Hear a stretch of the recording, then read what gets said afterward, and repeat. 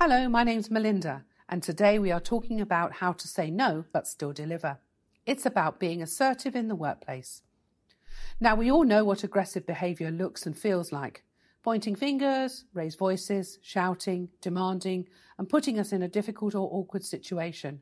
It's not good, and frankly, it makes us feel demotivated and lacking in confidence.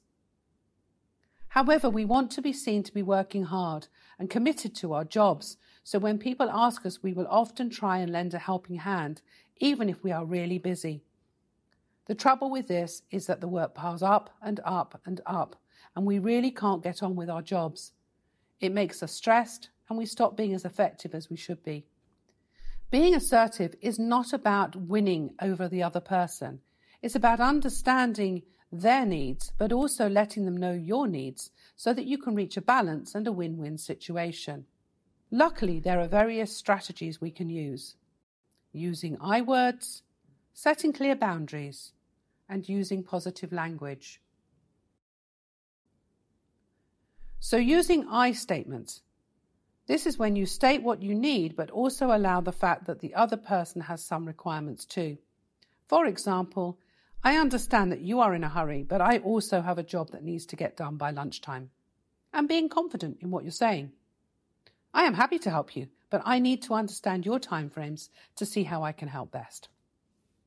Setting clear boundaries. It is important that people understand that you also have work to complete. And if you seek to understand their deadlines, it will certainly help.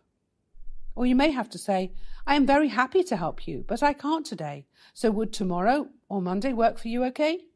This manages their expectations, but also ensures that you can plan your time. Otherwise, you're going to become very overloaded. You just won't get the job done, and it won't reflect well on you. Using positive language. Don't apologise if you've got a good idea.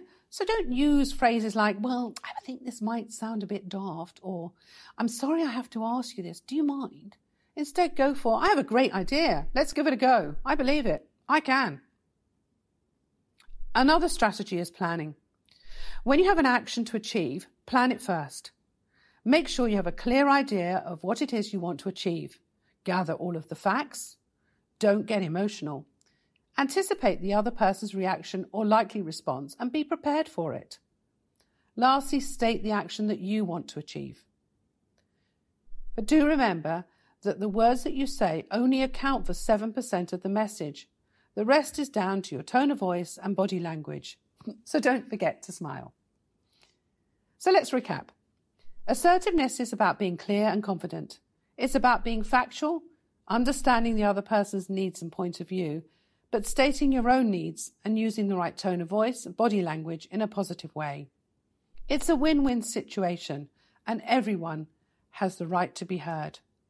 Thank you for listening. Goodbye.